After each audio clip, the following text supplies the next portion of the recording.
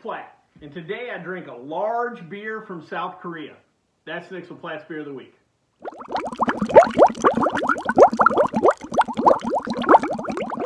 So the particular beer today, besides being large, is Terra. Real quick, we're going to have to start off by reading this label. Besides the large bottle, it was also the label that kind of caught me. First, it says Terra from AGM. AGM is not the brewery. Apparently, AGM is for Australian Genuine Malt, and something they repeat in several parts of the label, kind of a big selling point for them. First off, this is a 1600 milliliter, 1.6 liter bottle of beer, which is almost a 2-liter soft drink. This is a plastic bottle, like a soft drink bottle, a reusable twist top, just like a soft drink bottle. Again, the bottle kind of caught me at first. So it's a, like I said, 1.6 liter bottle. One of the funny things I found also on here says 100% real carbonated beer made from pure AG Australian grain malt. 100% carbonated, or that infers that other beers might only be 50% carbonated or 75% carbonated. I never thought of it like that. More importantly, I never thought of telling people, hey, it's carbonated, you know, as a selling point. But I found that interesting.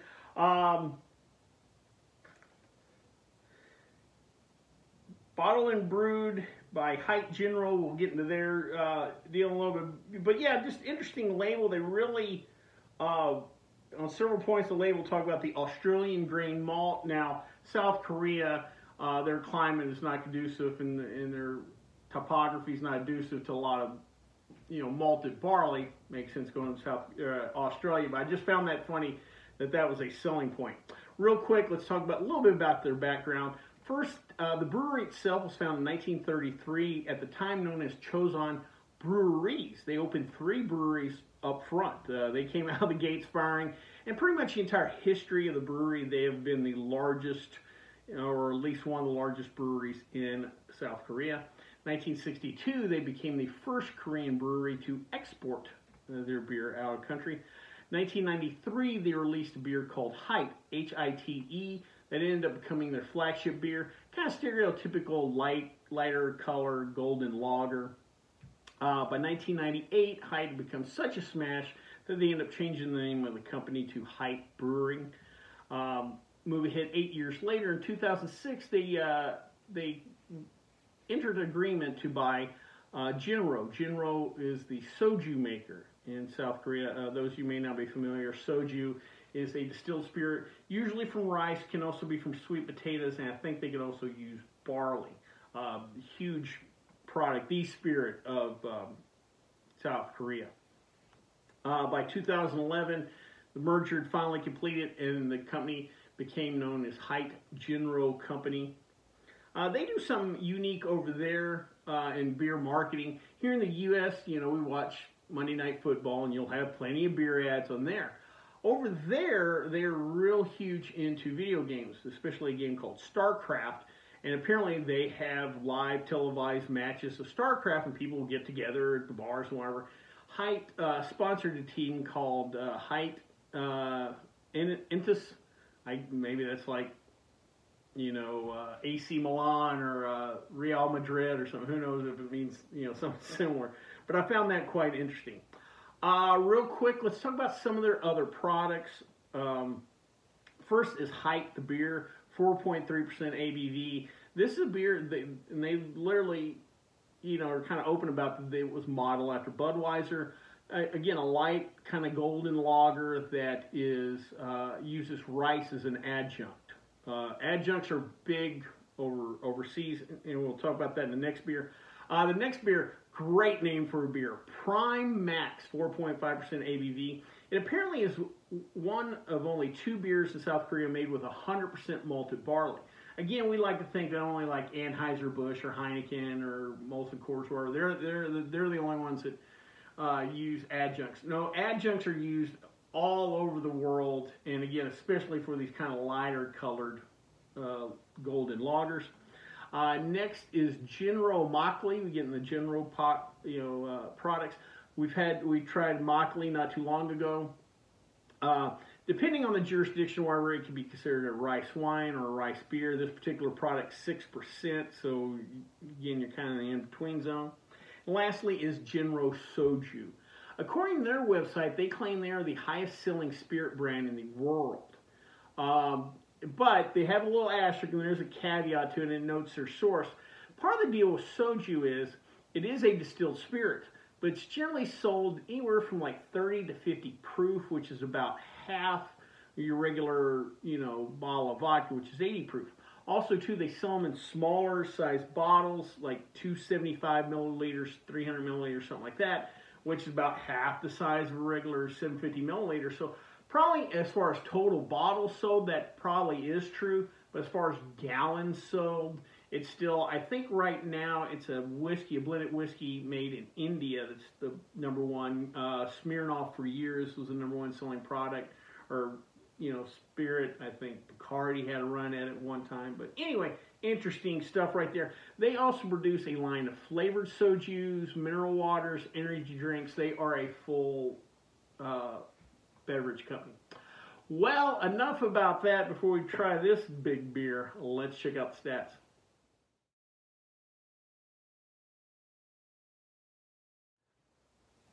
So before we get going on this beer, I want to talk about the term malt, because again, they throw it around here. It gets thrown around a lot, malt liquor, what have you. But then we also see it outside the alcoholic beverage world. We see it in things like malted milk, malt vinegar. So what is malt? And are they talking about the same thing? Basically, malt is created from germinated cereal grains. So it could be wheat, it could be barley, it could be rye, it could be corn even though you don't see a ton of that.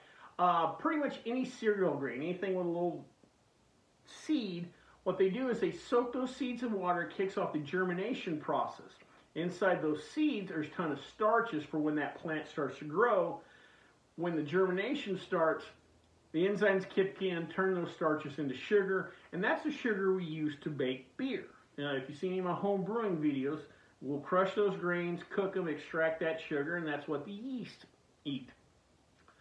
And that's where we get, again, beer, which if you distill beer, that becomes whiskey. So that's the base of that. But because it's a sugary, because we're basically converting starches to sugar and now have access to that sugar, you can use it for a lot of other things. They make what's called malt extract. You've probably seen it in some of my homebrewing kit videos. And again, it's basically a sugar. The type of sugar is called maltose, even though there's other sugars in the process. The main one's called maltose. But it's as much a sugar as the table sugar you have at your house. It's a little different flavor profile, what have you, but they use that in other products. Again, malt vinegar is a good example. Part of the vinegar making process is fermentation. Well, why not give them something that, ferments beer? Malt. Again, malted milk, they would add a little bit of the powder to sweeten up the milk. I think it was like also with powdered milk and what have you. But making candies like Whoppers, have you ever seen those in the movies? Whoppers, that's made from malt. Ovaltine, if you remember the movie Christmas Story, Ovaltine is a malted product. And back in the days, if you've ever been to a place and you've heard the term shakes and then malts and wonder what the difference, they would add malt powder, probably something like an Ovaltine, into the ice cream and kind of give it a blend, and you had a malt. But that's what malt is, and it applies to all those terms, but it comes from the same thing, germinated cereal grains. Basically a sugar derived from them that gets used anywhere. Liquid malt extract, you could almost use like you would a molasses, what have you. So anyway, just want to kind of go over that term. Enough about that. We got a lot of beer to drink here. All right. Give it a pour.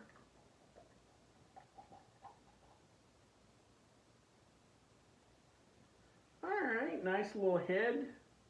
Plenty of bubbles. Oh, it's good. It's really carbonated, so that's nice to know. Kind of a darker golden color than, let's say, your Bud Miller and Coors. Let's go in for the nose. Pretty simple nose. You get a slight bit of that skunk. It's not real apparent, but again, the classic green bottle lager skunk. You get a little bit on the nose. Head didn't last long, but nice lacing on the glass. Let's give it a try.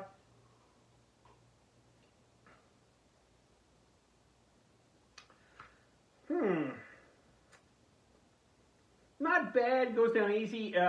It has a little more body than your kind of generic lager. Let me go back in there again.